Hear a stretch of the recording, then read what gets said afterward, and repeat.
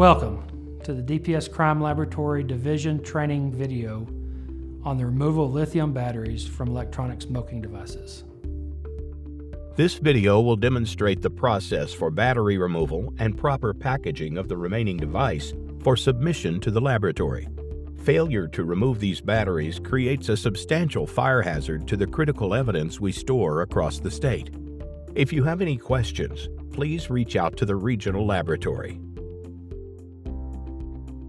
There are a few tools that you might need to remove lithium batteries from different kinds of electronic smoking devices.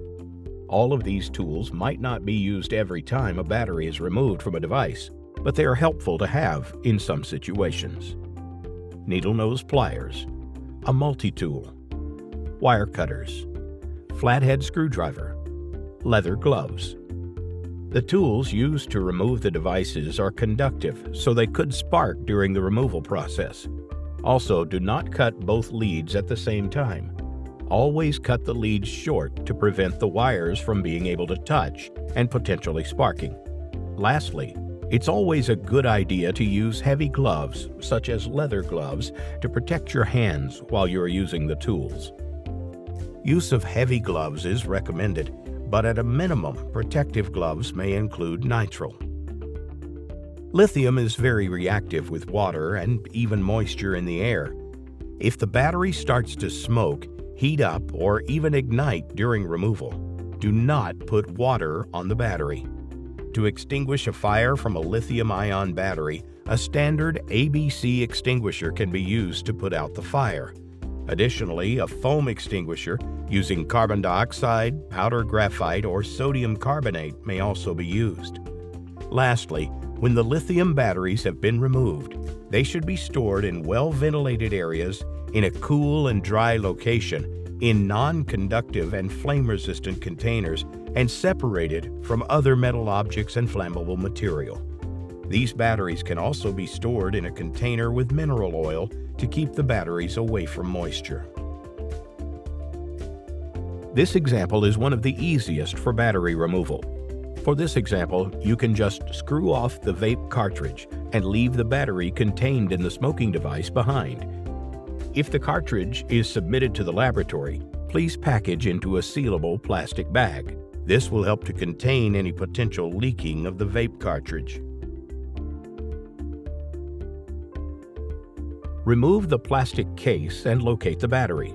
In this example, the lithium battery is this small tube covered in orange tape. Cut the tape and pull the battery away. Cut the wires from the battery and make sure to cut the wires short to prevent them from touching and potentially sparking. After the battery is removed, inspect the cartridge containing the liquid. Try to ensure that the cartridge has not been compromised. In this situation, the electronic smoking device is reassembled for submission.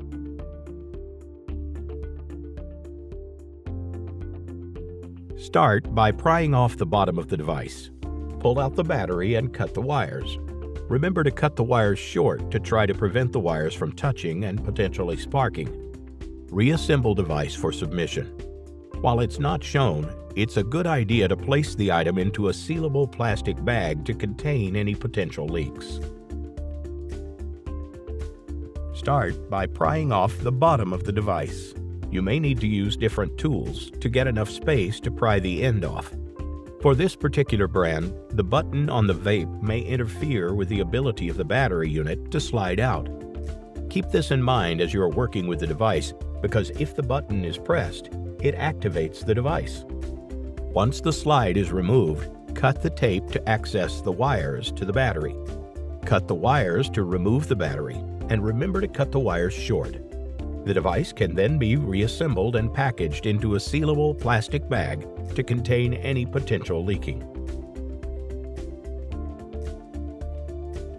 Start by prying off the bottom of the device. Once the bottom is removed, it exposes a plastic piece that is covering access to the battery that you will need to break off. Once the plastic piece is broken off, you can pull out the battery. Typically, the motion of pulling out the battery is going to break the wires. If the wires do not break off when the battery is pulled, the wires will need to be cut. Either way, the wires are separated from the battery. Remember to cut the wires short to keep them from touching and potentially sparking. Once the battery is removed, replace the bottom and place into a sealable plastic bag to contain any potential leaking. There are other brands that can be very similar that are assembled like this, but they do not have the plastic piece covering the battery. Start by peeling off the sticker. This allows access to an open area. Use needle nose pliers or something similar to push out the slide. This slide contains the battery. To remove the battery, cut the wires to the battery and cut the tape to remove the battery from the slide.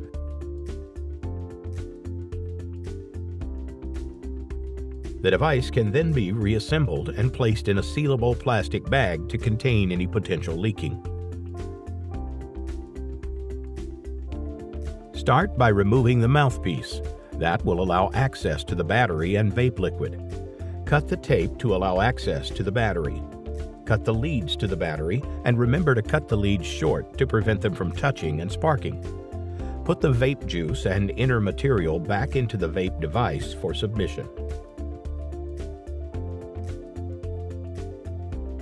We have not received any specialized training on the removal of these batteries. Styles and models continually change, so we are providing a variety of examples and techniques that can be applied for alternate similar devices. When you encounter a device that you have not seen before, there are a few approaches you could take to figure out how to remove the battery. First, you can try to look up videos of that particular style to see if there are instructions on removing it online. If that fails, then you will have to look at the case to try to figure out how it is put together. Look for a spot that detaches the easiest. Once you start to disassemble the device, you can locate and figure out how to remove the battery. Disposal of lithium batteries. Now that the batteries have been removed from these electronic smoking devices, the next step is properly disposing of these batteries.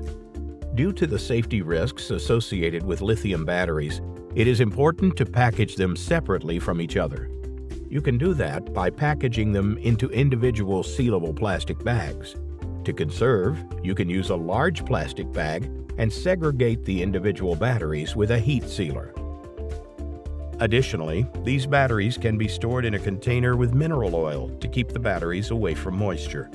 Numerous retailers offer free recycling of lithium batteries as a disposal option. Try to look for a retailer near you to take these batteries for disposal. They should not be placed into the regular trash. Thank you for watching this video.